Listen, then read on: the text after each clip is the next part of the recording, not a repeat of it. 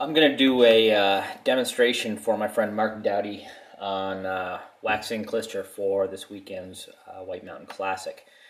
Jackson has seen a bunch of rain, just like a lot of eastern New England, and so the snow's really granular, refrozen, and definite Klister conditions, and probably pretty abrasive is what we're planning on. So a Klister binder is going to be really, really important. Mark is from the Boston area. He's the CEO of Thought Forms, which is Noah Hoffman's headgear sponsor, and he's a big supporter, an ex-bike racer at a really high level and a very fit guy, but he's going to want kick the whole time, so we want to really make sure that he doesn't lose his wax during the race.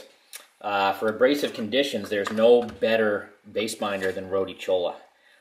This stuff is super, super hard. It's got some tar in it for whatever that's worth, but it bonds to the base better than any other Klister that I'm aware of.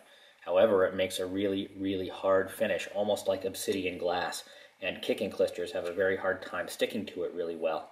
And so it's really important to have some sort of translation layer, some transition there.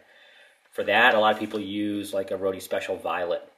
I've really come to like this Vouty K-based Klister. It doesn't have any kicking ingredient in it, so it tends to be very fast, but it's got real elasticity, and it holds the kicking Klister in place better than anything I've used. And so the combination of Cholla to bond the Klister job to the base very well, and K-base to hold the kicking Klister in place is really good.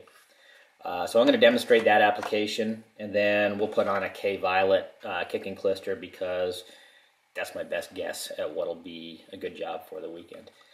Again, maybe the best thing would be to test on the day of the race and have your base Klister all set to go, but we'll go ahead and do the full wax job here. As always, we're going to start by lightly abrading the kick zone. Just a little 150 grit sandpaper. You want to have the kick zone well marked. This is one of Chris Freeman's Klister skis. It's got a pretty compact pocket, quite a stiff ski, and so we're just going to practice on Chris's skis here. To abrade, I just go in the direction of the skis.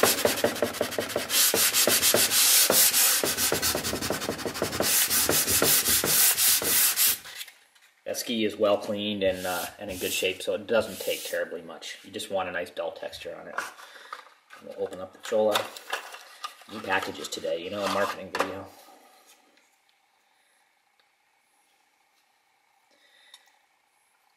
We don't heat the shop here, and it's probably only about 40 or 45 degrees in here, so the Klister should harden up pretty quick.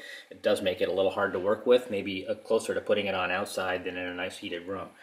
We don't need a real heavy layer of Cholla. Once I get the stuff moving, I often just draw a line right down the middle of the zone. Just like this.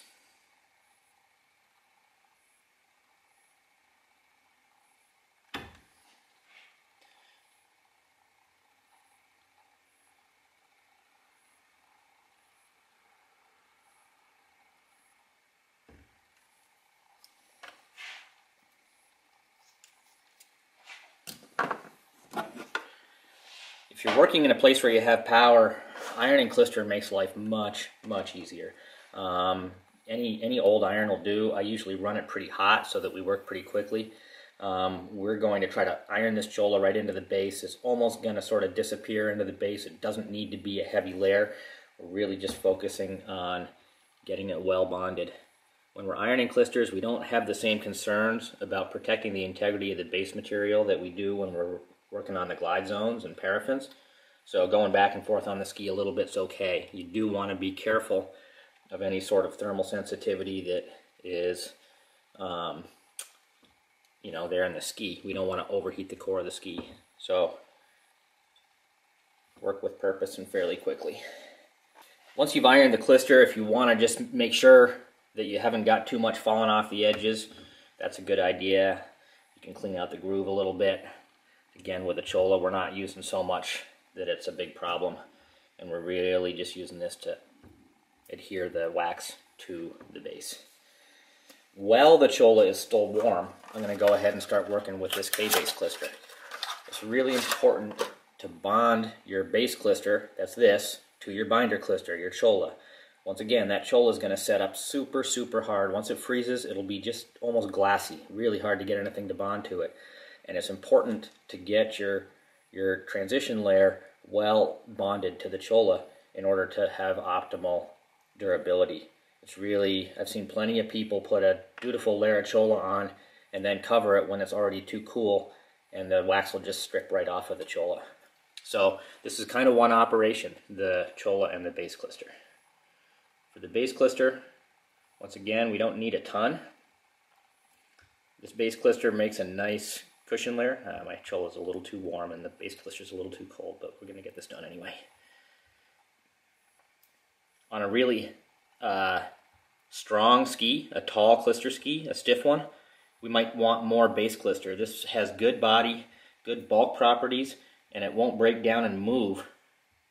And so if you have a ski that requires a real strong cushion of wax, it's a good idea to build some volume with a really elastic and tough wax like this, as opposed to a softer kicking wax, which is going to migrate and smear, and you'll lose kick and slow the skis down.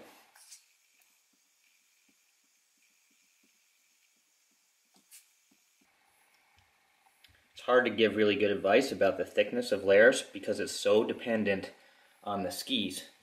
In cold and abrasive conditions, generally speaking, you can go a little heavy on your klister layers and ski the ski in.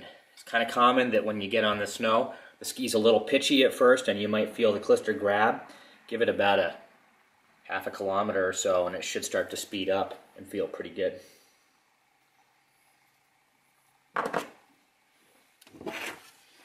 Once again, we're going to hit this with an iron. The base is already warm, so this should iron in pretty quickly. All we're really doing is spreading our K-base klister on top of the cholla. Don't need to really mix them or anything. It's just layering. And we don't really need to heat that into the base because the cholla is already well heated in.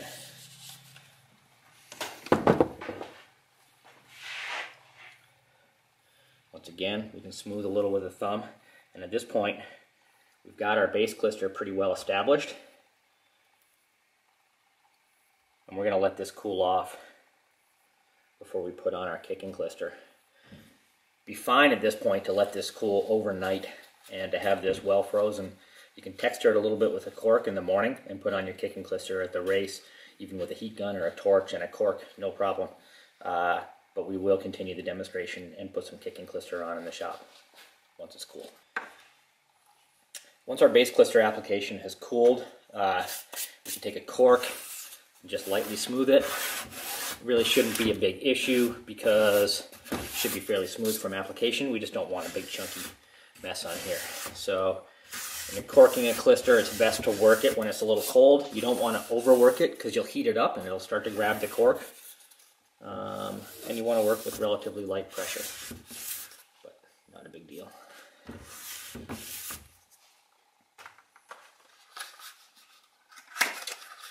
And for the kicking klister, this K-Violet is based on a mix of the old Vouti Universal and Violet that has been used on the World Cup. Vouti made it as a premix for a long, long time. This is a really versatile kicking klister for all coarse snow around and below freezing. Actually works alarmingly well above freezing as well. But it tends to be very fast, and in those frozen granular conditions, icy snow, it's a really good bet for a good kicking klister. So we're going to go ahead and apply pretty standard layer, bearing in mind that the K-base klister will keep it from spreading down the ski too much, and bearing in mind that in icy granular hard tracks, you got an opportunity to ski the klister in for speed. It will start out a little pitchy, but it will speed up as you ski it for a little bit.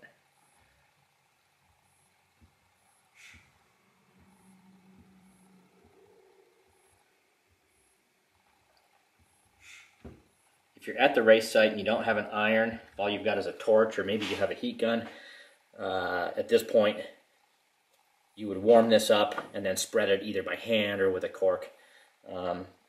Since I'm in a shop and because I really like ironing klisters, I'm going to go ahead and iron this. When we're ironing klisters to a base klister, we want to warm that klister up enough to bond through, but that's not critical the way it is with the cholla bonding to the base. This K-base does a great job of hanging on to kicking klister, and you don't need a lot of heat to bond the kicking klister to it. If we were trying to bond a kicking Klister straight to cholla, it would be critical to warm the cholla up enough to get a good bond.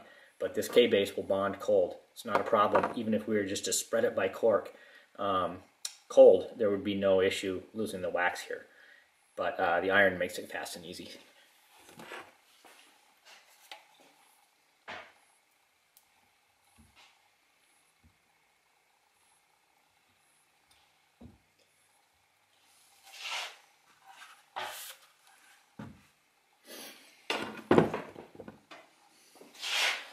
Once that's warmed up, we'll pull the Klister away from the edges, plow it up out of the groove, and spread either side of the groove of the kick zone there. Sorry.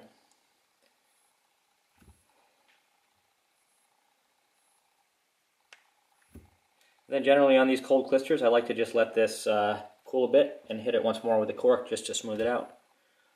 It doesn't have to be more complicated than that though. There we are, done.